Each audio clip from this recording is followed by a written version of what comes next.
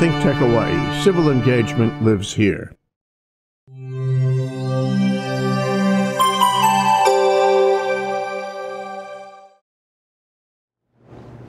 Welcome back to ThinkTech Hawaii's Humane Architecture, here broadcasting live from our tropical paradise in Honolulu, Hawaii.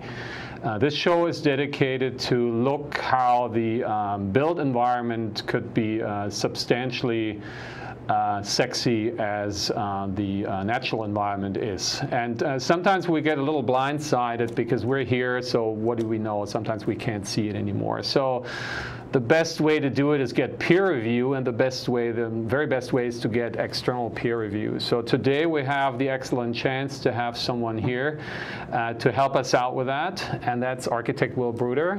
Thank you very much for this great experience. Thank you for being here, much appreciated. Yeah.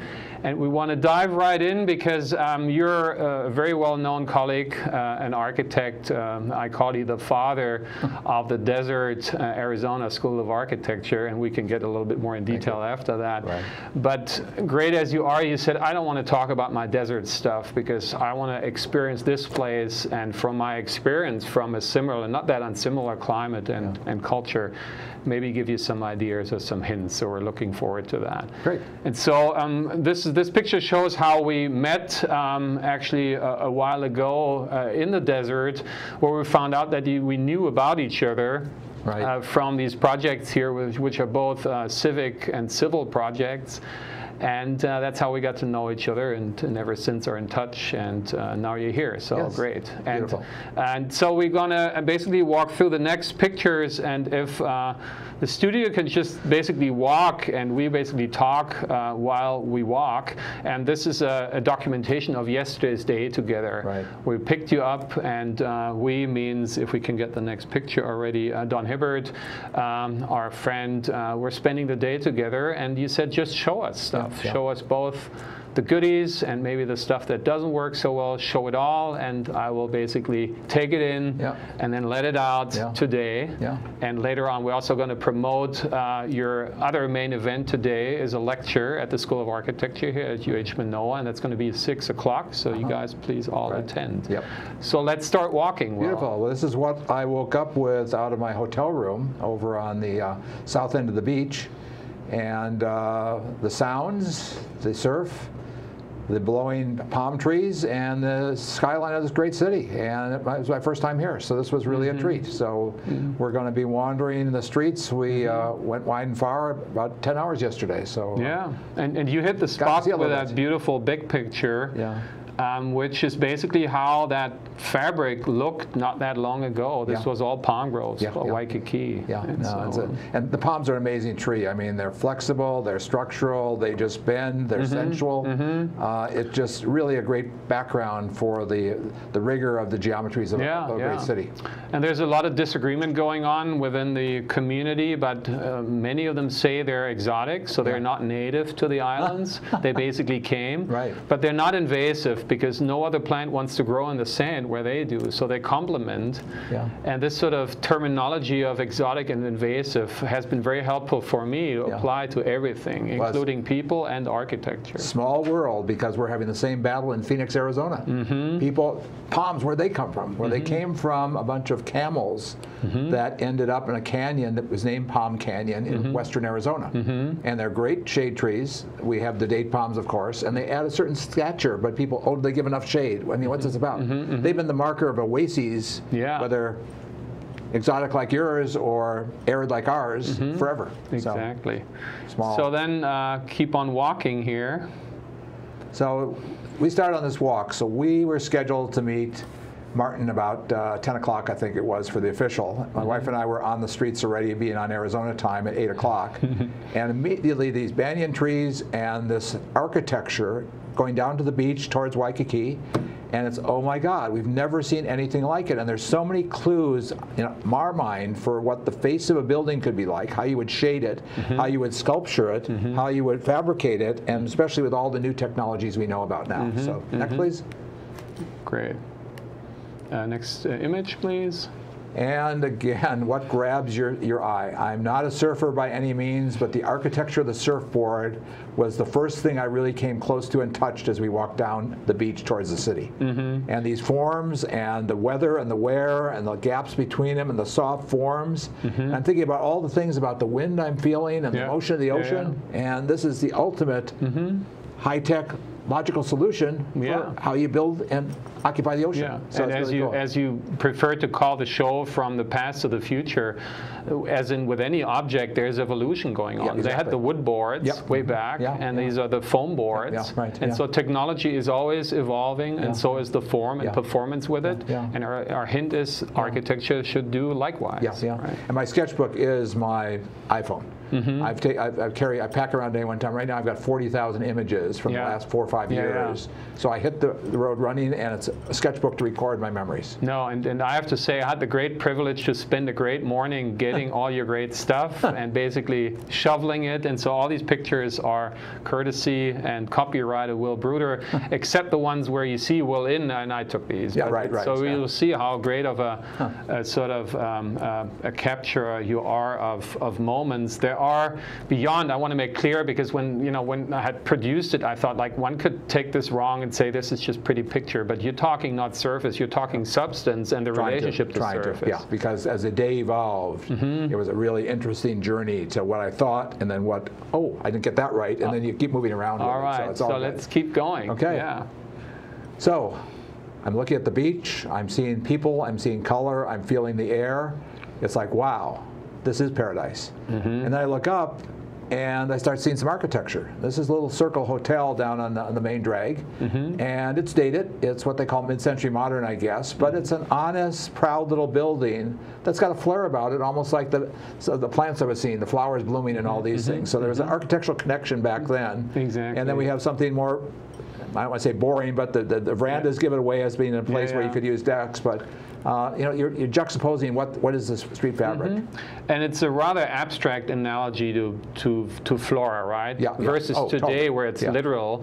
And they throw like palm leaf pattern on buildings, which we'll see too on EFIS, which is a different thing. Right? This is 3D. This is full in, out. Every one of those balconies is working for shade, for occupation. As I've seen that building now for 2 days, because I walked by it 3 times already this morning on my walk, and it's ever changing. Because again, the rich depth of the facade. Yeah, absolutely. So keep on walking. Where do we go next? Well, from our hotel room, we saw a pink apparition on the horizon to the north. And we thought that looked like it probably has a good place for breakfast. And so we walk along the beach, and that's a historic photo up in the upper left corner that I took from the hotel's collection. And that's what the beach was all about. And that's got to be something we're going to come back to, because now the beach competes with a highway.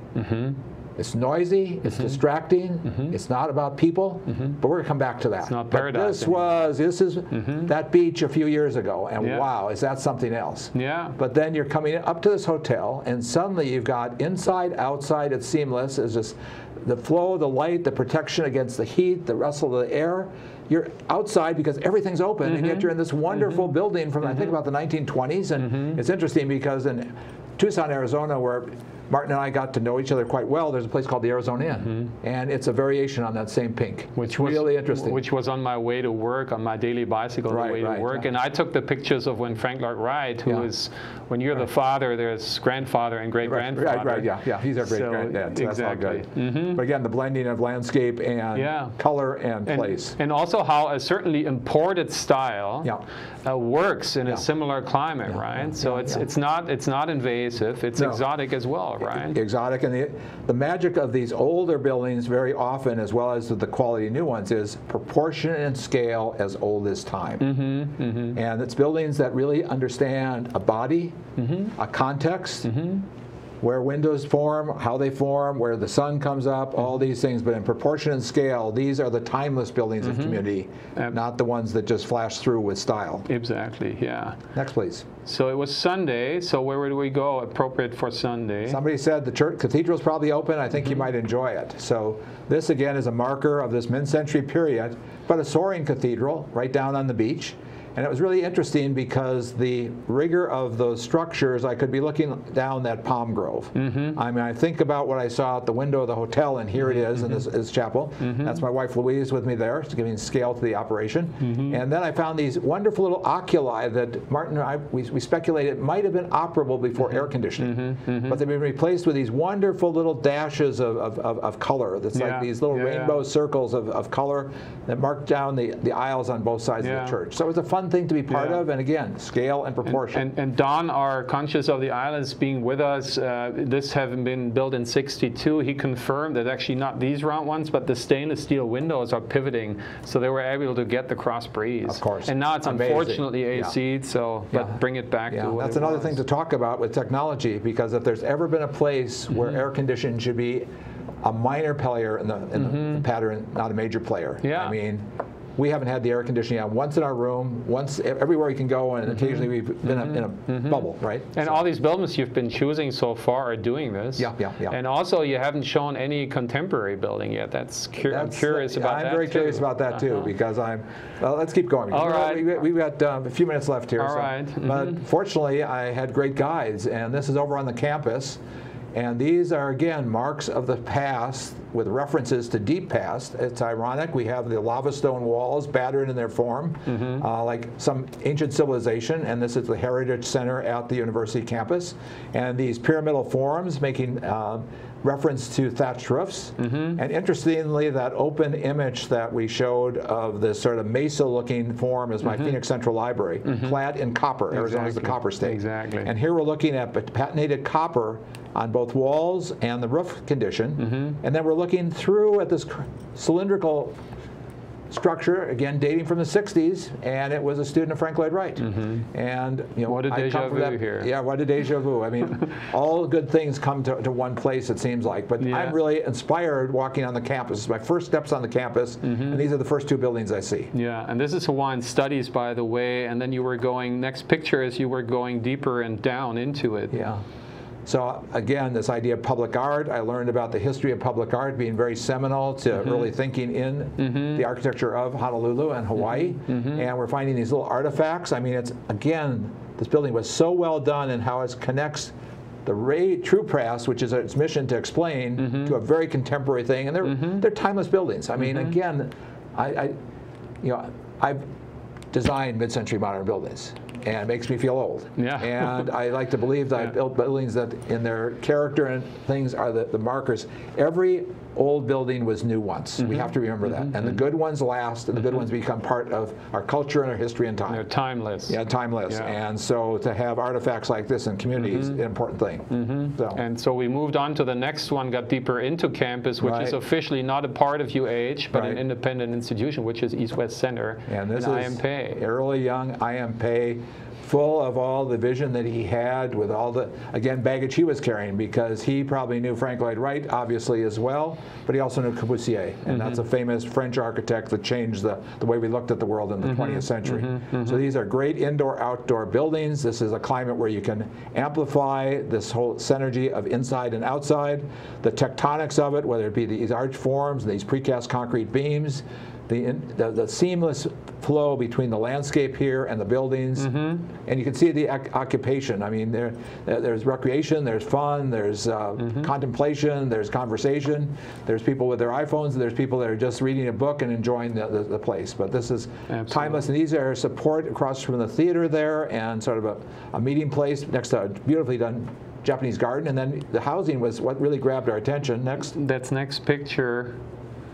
And there's the housing in the back, but you're also looking at landscape and the sort of interaction with landscape. And this public art thing. Somebody was having fun, and it might have been the night before, it might have been spring fever here. An Easter egg hunt, I don't know. But this is what architecture and landscape do with each other to make place, to make this whole idea of city and community happen together. And it was totally magical. I mean, we were wandering around on a Sunday morning. It was a week after, I think 2 weeks after Easter. But I mean, here's the synergy of just everything's coming together, and people are happy in this place. They're using it, they're enjoying it, and that's that's why we do buildings. You know, and these you wanted to see also from the inside, so we try to get into the dorms. Next picture.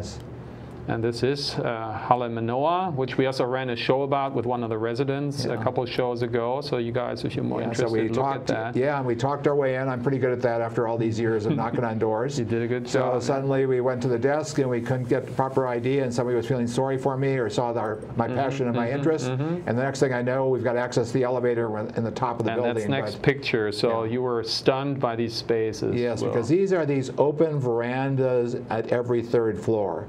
So the way that building's set up, I think you'll all find interesting in that what you've got is you've got a layer of sort of common space, kitchens, meeting, hangout spaces, and then the students go one level up or one level down from that open veranda to their own rooms. And they're almost like monastic. I mean, they're almost like you're in a convent or a monastery, but they take advantage of the direction of the air and the breezes off the mountains behind us and off to the sea. And then you get these horizon views up here in the bike bay, which is on one of the verandas where you secure your bike and then take it down the elevator. And we're looking across the skyline, which I think people recognize pretty easily there. There's markers on that skyline, and this city has a wonderful skyline. It's really very, very special. So that's super cool. And then there's another communal function next picture in that zone. Yeah, there's kitchens that open out onto the veranda. So you dine on the veranda. Backup picture there, and there's a young woman there that's offering us some food for lunch. It was about lunchtime. We passed on that. But these are individual student kitchens. They all have their bounty, and they prepare it. And again, living in a great piece of architecture like they've had the privilege here lets them go into the world sort of having good expectations and understanding of what the difference makes. But look at that skyline out there. That's pretty interesting. And over there in the, let's see, let me get out of the picture there. So ironic, we have the circular building I mentioned a couple minutes ago being very fond of, and then I'm sad to report that just like in Arizona, at Tempe or Tucson, we have this sad new manifestation of really awful dorms for profit. They come with no architecture, they come with no soul, no spirit. It's cheap buck stuff with big rents for rich parents to put their kids up in the sky on our campuses around America. I mean, the built environment of the university is a place that through time, from Jefferson and University of Virginia, it all started with, and the lawn and everything. I mean, it's how we form our opinions as young people. No, and I couldn't agree more with you, and I have to tell the audience we have not been agreeing on that beforehand, but we matched because we ran a show about that project and the other one next to it, which is a nice single-loaded corridor, easy breezy, and made that comparison. Exactly. So our plaidoyer to UH as a client is reconnect to your pretty high standard of the past. And stuff you do these days, that's the benchmark. That's always the benchmark. We learn from the past to build the future. Exactly. It's very much what it's about. And I think related to that, the next picture is another good example for that. Right. And here we have, people see a building with louvers or light their area, they think about the environment. Well, a building isn't environmental if you see louvers on 4 sides. It says it's not. It's just a charade. But somehow it's a way to sort of put lipstick on a pig and decorate up this barn, right? But it's running a scam on us to make it pretend it's sustainable. No, because we're looking from the veranda again of the dormitory by pay at this point, and one's real and one's not real. Yeah, and the real one has these 2 to 3 feet depth.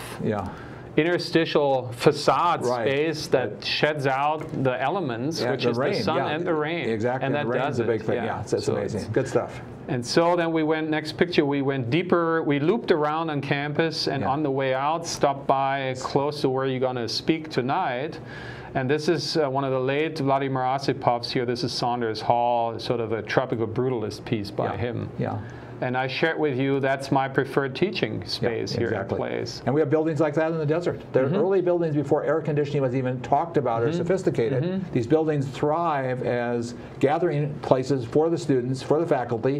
The flow from the skins into these courtyards, and it's all about, again, the courtyard buildings of Desert Pass for us in the desert, and likewise there. But that was a thrill to see that sort of space there. And you, having done many civic typologies, a whole bouquet of them, but you're certainly sort of known for one typology more than others. These are libraries. Libraries and art museums. We basically came home now here with the next project and showed you one of your siblings. Next picture, please. So this is Sinclair Library here. Right. That, and again, here we have jealousy, we have open, we have air flowing, we have a building really timeless but of its time. And for me, I look at things like the Louvre Jalousies on the upper left. I'm finding on the globe over there in the upper left-hand corner where we are exactly, hadn't forgotten. But right next to me, that weathered brick condition.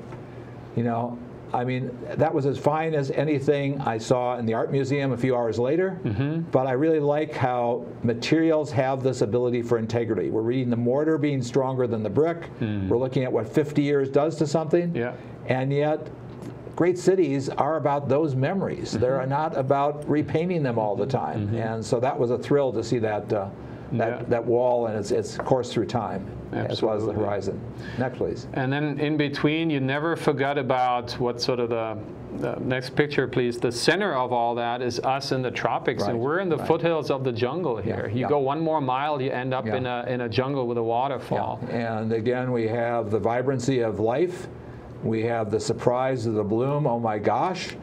And we have the poetry of death and passing in the dead fronds again up in that upper right-hand corner. And I see all those offering clues to young architects and developers and builders and people wanting to think about, how should I build a house in this place? It's right in the landscape. There's all these clues for us to jump into. So as you can tell, we wanted to go on and on and on and tour the whole day, but you wanted to see other things, and you had a thing to, which you already said, you wanted to go to the museum. So we had one more piece to show you as the big, maybe the final. And the conclusion, and that was that. Now this is your state capitol, and I was overwhelmed. I'd known of the building. It never thrilled me. It was competent. It was interesting. It was well proportioned, well scaled. It was at the end of the architectural phase of our tour, at about 3 hours plus in, and I drove up to it, and my God, you have the best capitol of any state in the Union. And you have a piece of architecture that's totally celebratory of your confidence and our time that exceeds the U.S. Capitol by 10. Because we were living in a project of a time of isms, which we still do, I guess, but you have an unbelievable government center in this building at the heart of it. Its invention, its nature of sustainability, which was 50 years, 40 years again before it was part of the conversation, and what you were given by the architect Warnke, John Carl Warnke, timeless. And I will be going back to this building on Monday next Monday when I'm here for a brief time, because I want to get farther into it. Awesome. And we will get back to it here on the show, because we have one of the still living eyewitnesses who was part of the process and the project, and he's going to come on the show and basically talk about his experience. And then you're interested in the arts a lot, so you wanted to see the Honolulu Museum Art, which is the next picture, where we left you alone and on your own. We spent the next 3 hours, 3.5 hours, until they locked us out of the museum. And we were really surprised, pleasantly surprised. City of 700,000 people plus, I know that's the boundaries, but I've learned that boundaries have new definition. Honolulu isn't a city. It's the biggest city in the world actually, because it goes 2,000 miles out on the islands. It's all part of the county, and that was fascinating. But these museum buildings, again, architecture of museums is about the poetry of presenting armatures to enjoy art and time. And whether it was Noguchi here or a contemporary sculptor, whether it was this whole idea about the world reflected, I mean, you are to be totally applauded and have this strong a resource. I could have been in New York yesterday and not been more ecstatic and excited and enriched by what I learned. The presentation of art through cultures, the building itself with its courtyards, with its shading, with its use of water to cool psychologically by sound and flow, all excellent. And then the mix of the art that we felt and we saw, beautiful curation, a real point of pride for you to sort of have the 1-2 within a couple blocks of your great Capitol buildings architecture, and then this fine museum. And what a perfect, it was family Sunday, and so we saw the families participating. We had a wonderful lunch, and I'm not paid to offer this endorsement, but it's one of the best lunches I've had in any art museum. We traveled to a bunch of them, and then just learning. So I considered my adventures with Don and Martin here to be a great thing. I gained so much, and I should almost be paying for this trip to you for what you taught me. No, it's priceless in many ways. And let's spend the last couple of minutes for Will having walked all that and having observed all that. I'm sure the way I know you have a couple of recommendations for us how we could keep paradise paradise, or in some parts even, you know, make it paradise again. Okay, 3 observations. Okay, one is that you have to get rid of the one-way street along the beach. You have to turn that into a pedestrian place along with a contemporary European-style streetcar, not a light rail, a low-speed connector that would link from the Capitol and the Art Museum, and one end of town to the other. The distance is just about right as far as miles. People would love it. The scale, the hotels would love it. The beach connection. Because I'm sure with those little streetcars, there's going to be a simple way to strap on surfboards on them. It's going to be great. It's going to add to their architecture. And just the audience, not to confuse with a heavy rail mess we're doing here. And we put one like this, like you're talking back in Tucson. In Tucson has one right now. In Portland, I was still there. And in Portland, it's free in the center too. That's another thing. And the one in Tucson, that was on my year phasing out. It took them a year and not more, and it was not a big deal. And again, that street without the noise and the pollution and the energy of the car. It is a beautiful people street. It's a shopping street. It's a entertainment and discovery street. It's a wedding street. It's everything. It's a city of a great street of a great city. That's number one. Number two, looking for my hotel. Lots of tall vertical buildings, respect for the difficulty of building in a mountainous place, efficiency, but it's strong, but it's ill-defined right now. And again, I would suggest that you should be thinking in the next couple of years to create the building that will set the new standard for thinking about a sustainable, continuous architecture. I would advocate a tower, maybe 1,000-foot tall, 1,200 foot. There's cities from San Francisco, not to just be like them, but I would suggest that using an architect like Renzo Piano, who has been a master now for almost 50 years of sustainability and construction, creating icons like the Shard in London, like the buildings everywhere that he touches, the new Whitney Museum in New York. But they're not superficially beautiful, but substantially beautiful. They're not right? about style and decoration. They're about the substance, and I advocate for that because the young architects that are being trained in your community, the young urban planners, they need a new role model other than mid-century buildings to look at for reflection. To have a high-rise like that, and then be given the charge as a young architect in your community to work on the small lots that once had 3- and 4-story buildings and go for these pencil towers that are starting to become part of many environments. Skinny towers. What a great skinny towers. Easy breezy, I think, is a word you use often. But it would be so great to see this city grow with that vitality, because that's not for lack of sort of economic force and willfulness that the city is growing and changing and has vibrancy. But I want to come the next time in 5 or 10 years and see the future, not celebrate just the past. Absolutely. And we have 1 more minute left for number 3. And number 3 becomes, I want and will be challenging at my lecture tonight with the students. I'm going to share my work this evening, but we're going to talk a little bit more about the walk we had, because they are our future. I would like to believe that between the community, the professional architectural community, the development community, that a bunch of propositions could be given to the young architects in town to put them at the heart and soul of defining the Honolulu architecture of the 21st century. And they become committed and engaged in that thing because they need to raise the bar with all of us. And as mentors and the fathers of architecture and the timelessness, I can't wait to see what they'll be capable of, what they're going to be doing. Thank you so much. And with that, see you all tonight. Next picture and last picture here. At 6 o'clock in the auditorium of our School of Architecture. It's going to be more of Will, and also here's the link to his website, because I'm sure for people who saw the show, this was just an appetizer and they're hungry to have more of you, timeless Will Bruder. So thank you very much for having been with us and inspiring us. Thank you so much. Hopefully we'll see a bunch of you tonight, and please come up and say hi, and the questions can go as long as you want to have the conversation tonight. So look forward to it. Thank you. All right. See you all tonight and next week. Bye-bye.